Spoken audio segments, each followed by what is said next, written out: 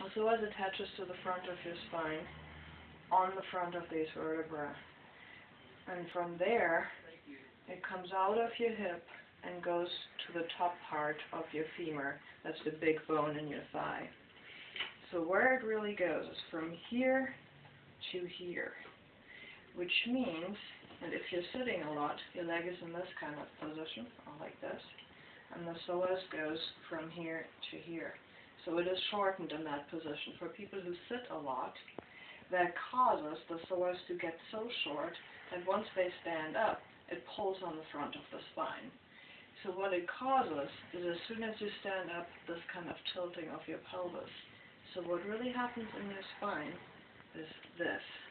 Because the psoas pulls on the front of the lumbar vertebra, this extreme tilt can cause a lot of pressure on the discs, and in the worst case scenario, over time, what happens is this, a herniation of the disc.